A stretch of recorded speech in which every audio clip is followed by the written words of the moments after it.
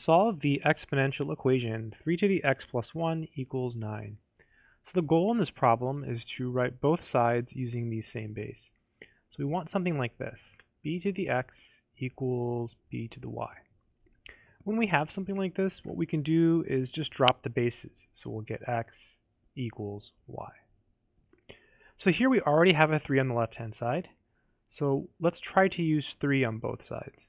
So we have 3 to the x plus 1 equals, and then we want to write 9 as a power of 3. We can do that by writing it as 3 squared. All right, good stuff. Now we're in this situation here where we have the same base on both sides, so 3's go away, and so we get x plus 1 equal to 2. And to solve for x, you just subtract 1, so you get x equals 1, and that would be the final answer.